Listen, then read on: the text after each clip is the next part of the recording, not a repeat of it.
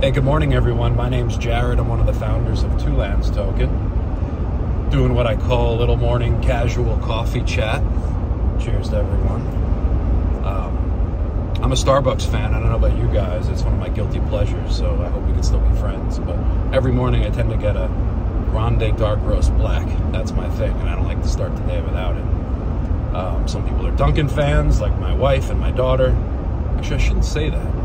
My daughter, believe it or not. Did you know that Starbucks has a secret menu? They do. There's an app. And she loves to torture them. Well, subconsciously, she doesn't realize she is, but she loves to torture them and get what's called a grasshopper. Go look it up. It's pretty good, actually. I haven't tasted it. It's got chocolate chips in it. But all these things that take 10 extra steps when the line is 40 people deep. But anyway, sorry to digress. It's a rainy, kind of cloudy, rainy Tuesday. And, doing a bunch of things today regarding the token. Man, this weather is just, it seems like, I know April showers bring May flowers, but it seems like it's just been raining almost every day here. I feel like I'm in Seattle. That being said, Seattle, grunge bands, 90s. Anyone have a favorite band? Pearl Jam, Soundgarden. There's so many good ones. Sunny Day Real Estate, Nirvana. It's kind of my high school days. We're living the past a bit here. What's your favorite? I'd say, honestly, mine is Sunny Day Real Estate, without question. Jeremy Enoch, the singer, songwriter, one of my favorite artists of all times. I highly recommend not only check out his solo work, but The Rising Tide is definitely my favorite Sunny Day Real Estate album. So go check that out. But anyways, the point about the rain is I got to deal with some lawyers today, and that's not necessarily a bad thing. But the reason why is due to the quote of the day. Now, I tend to like to do quotes. I'm a big fan of quotes. I feel like you can get into someone, whoever the author's moral fiber, and really get into how they were raised and who they are as people by as little as one sentence. So that said, the quote of the day is, rules are made or are meant to be broken, however you want to. It's been said in very different variations, but rules are meant to be broken.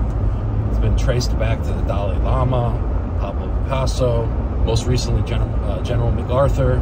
That's probably the one that we all think of as rules are made to be broken. But anyways, how does that apply to me today? Well, today I'm dealing with SEC rules and regulations so that Two Lands Token can be SEC compliant, or at least as much as possible before we do public launch. Why? Well, we feel it's important. There's not a lot of regulation yet within the crypto space, right? But we know it's coming. It's not a matter of if, it's just a matter of when. So for us, we've been very focused on making sure we do everything right from the beginning. So that said, we're treating this IDO or ICO like any other regular IPO. And with that, we want to make sure that everything and all our investors and everyone, future investors, are protected. Just like the SEC, the Securities Exchange Commission, does the same for any other investor, in the States. That said, probably in the next year and a half, 2 years, I imagine there's going to be new rules and regulations from the SEC cracking down on cryptos a bit, and that's a good thing. And the reason why it's a good thing is because it's gonna mean there's mass adoption in the community, right? And what happens when there's mass adoption?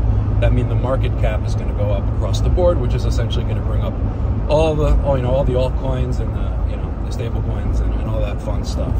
People like my parents, who are going to be playing pickleball down in Florida, are going to diversify. Their financial advisors at Smith Barney or wherever, are going to tell them, hey, you got to have X amount of money in crypto in your portfolio to diversify. So, right? So what that means is more people are going to be coming in, which means it's better for all of us. So as much as when the rules and regulations get put into place, the crypto space might take a little bit of a dip, but then it's going to balance out. And I think long term, because of the market cap, it's only going to be a positive thing, right? So that said, yeah, that's what we're focusing on a bit today. We're going to get that taken care of and squared away. We're almost there. Just a couple of more things we need to tweak.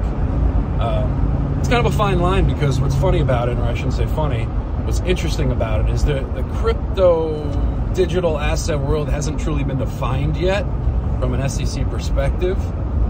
So what's going to happen in the next year and a half is kind of, it's up in the air because really we don't know if they're gonna have to, you know, if they're gonna try and merge it into rules that they already have outstanding for regulations that they already have, or if they're gonna have to create a whole new digital asset class, which I imagine they will, and then will some of those rules apply and then other new ones come to light? We just don't know.